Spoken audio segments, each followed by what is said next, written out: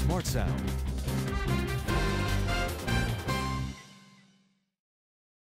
Hello ladies and gentlemen, and welcome to another episode of Cider Pop Central. It has been a fair while since I've actually done what can most definitely be classed as a cider pop, and today, boy howdy, we are really scraping the bottom of the proverbial "oh my god, what the bloody hell is this, this shouldn't even exist" barrel.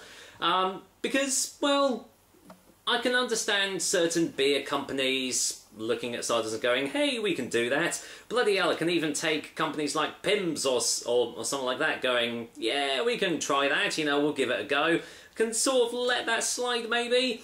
But when it comes to certain spirit companies trying to dip their fingers into the cider pies, as it were, you basically have to start questioning, like, where is this actually going to stop?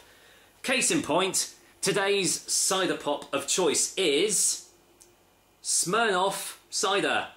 Yeah, you heard me right. Smirnoff Cider. Passionfruit and lime. For those that have been living under a rock the last couple of years, yes, Smirnoff, the company that are most well known for making vodka, have decided, hey, you know what, we can make ciders as well. Let's do it. And so, before us today, we have Smirnoff Cider with passionfruit and lime. Why does this thing even exist? I really don't know. From the strange milk bottle shaped design to it, to just, well, it's a vodka company making cider.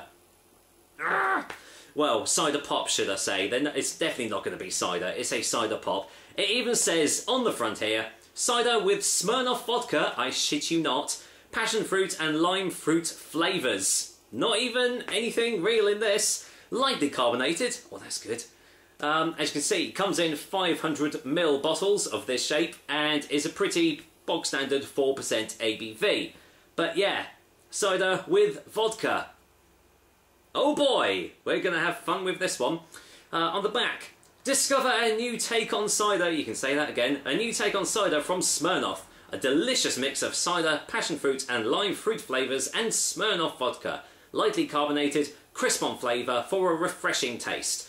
And it's also available in raspberry and pomegranate fruit flavour, just in case you wanted to try another one of these out. But the good thing is, it sort of doesn't class itself as a cider. It says brewed mixed drink. Cider mixed with Smirnoff vodka, flavourings including passion fruit and lime flavourings, and colouring. So it's got the full triad of things that shouldn't really be in a drink, to be fair. But, as is always the case, I'm going to go into this completely unbiased. You never know, this might be absolutely fantastic. These guys might be able to show these other mass-produced cider companies actually how to make a pretty decent cider pop. But I'm going to say my expectations aren't that high. Anyway, enough jabbering on. I'm already 3.5 minutes into the video. Let's get this top off and, well, just see what lies underneath. I never thought I'd see the day I'd be having a Smirnoff cider, but what does it smell of? Disgusting. Oh wow. I'm not even making that up. That has got to be one of the most disgusting smelling things. Oh boy. How to describe that? There's passion fruit, but it smells like it's rotten. And it's also, it smells mouldy. I'm not even kidding. It's in date, isn't it? Yeah, it is well in date.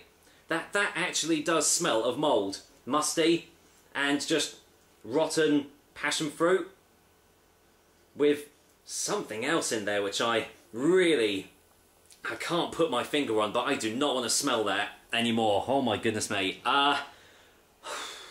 This isn't a good start. Right. Let's get it poured out. Let's just see. Oh wow. I can't even begin to describe to you guys what that fully smelt like. That was absolutely vile. Right, well, colour, you've seen it already because it was in a clear bottle, but it is definitely lightly... I can smell it from here. Oh my goodness me. It's lightly carbonated, as you can see, and it actually does kind of look like a cider, but that's mainly because it's not got any like red fruit flavourings or anything in it. So, and colouring. So this colour is not natural at all. So you know, obviously take that with a pinch of salt. But I don't even need to get my nose up to the glass to smell this. It smells... How to describe this? It's when you've done the dishes and you've left the cloth out and you've not really wrung it like fully dry and stuff, and it's maybe got like a couple of bits of food left in that, and you get that really musty, off sort of smell that sort of permeates your kitchen. That's what this sort of smells like, mixed with unnatural passion fruit, and just generally smells really unpleasant. So well, here we go, guys. Let's see what it tastes like. I'm not looking forward to it, but cheers anyway. And yeah, here's to Smirnoff cider, passion fruit and lime. Cheers.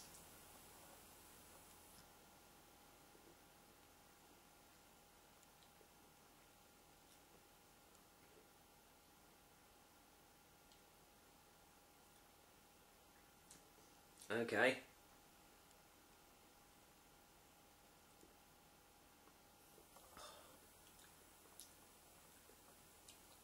Oh.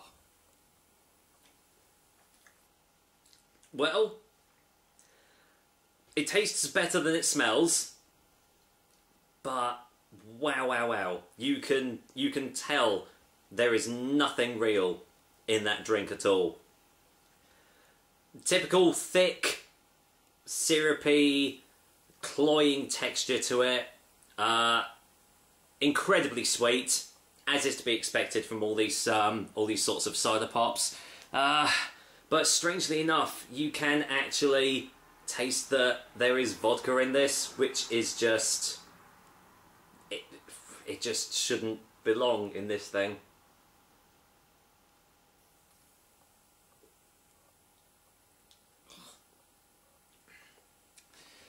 Okay, I'm going to say that now. I'm going to say this now. I am not having any more of that.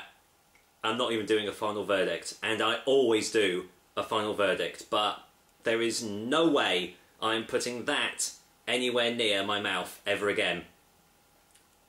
Yeah, that has to be one of the worst things that I have ever drunk on this show. Like, period. I would have Frosty Jacks over this.